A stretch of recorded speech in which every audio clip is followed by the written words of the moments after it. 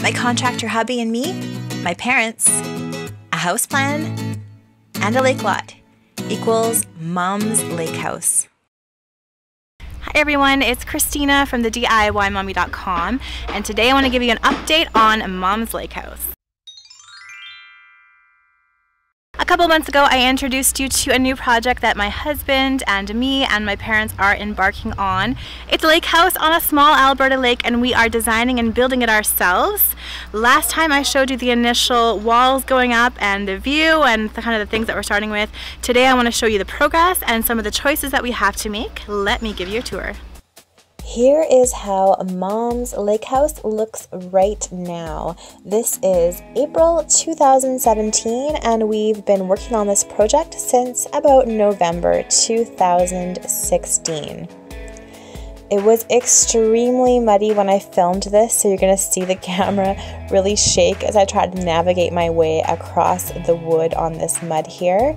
But this is going to be the garage here up front.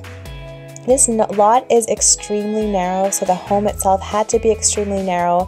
So you do see a lot of garage when you approach the home, but I think my mom designed some really great roof details over top the garage to give the home a really nice lake cottage look.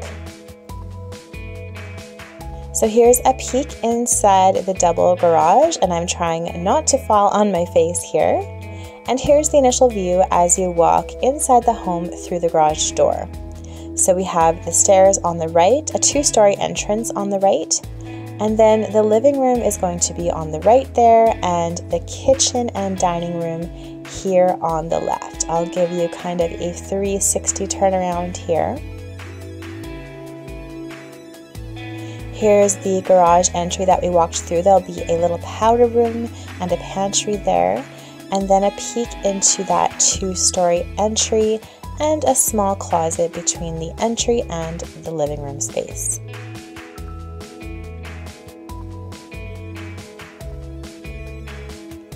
So there's that little guest closet on the right there. And here's a peek at the entry and the stairs. There's going to be lots of light here because there's going to be a window up top, as well as a lot of open space on top there.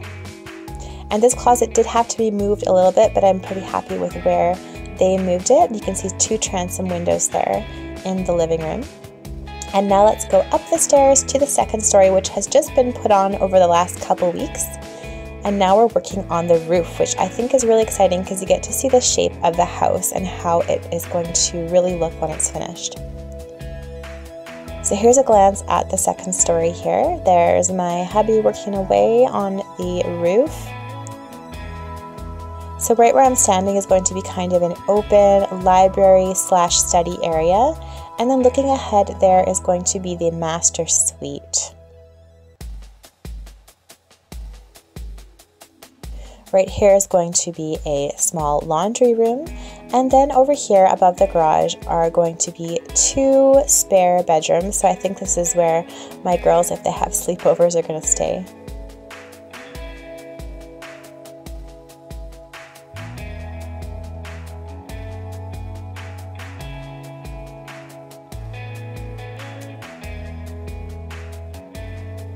There's that two-story entry there. We're still kind of thinking about lights already there.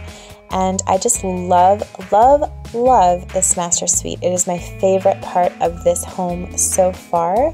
I love the view, of course. You look right out onto the lake with those large windows. And I absolutely adore this master bedroom vaulted ceiling detail.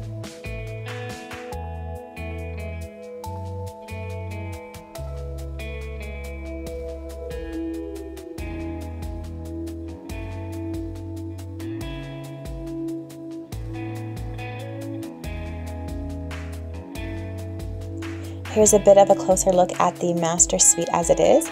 On the right is the master bedroom with a vaulted ceiling. Here on the left is going to be the master bathroom, and the closet will be to the left of that. So as you can see, there's a large window from the master bedroom overlooking the lake, and then one in the bathroom overlooking the lake as well. We're starting to think already about treatments on that vaulted ceiling, maybe some planking, maybe some shiplap, maybe even some faux beams, just to add that really rustic lake house look. And there's Riley, our dog. She and Tippy, our other dog, have been hanging out with Sean at the construction site. So what we want is kind of a really light, bright lake house look. Here's one of my mom's favorite inspiration pictures for the home. I'm just going to share with you this design dilemma and you tell me what you think. So for siding, we have this kind of weatherwood gray/brown shingle that we're going to put on top of the home. So this is definitely decided. But for siding, we're just kind of trying to sort out the colors of the siding and the trim.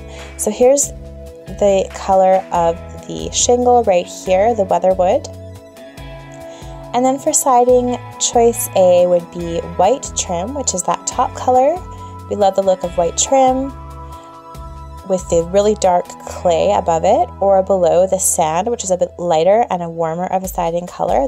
Those both have a lot of contrast. So the sand below or the white, this one's a little bit lighter than that clay color, which I think this is my favorite choice. And then choice number 3 would be linen below, really, really light color with the white trim above, so less contrast. Let me know which one you would pick if it was your lake house.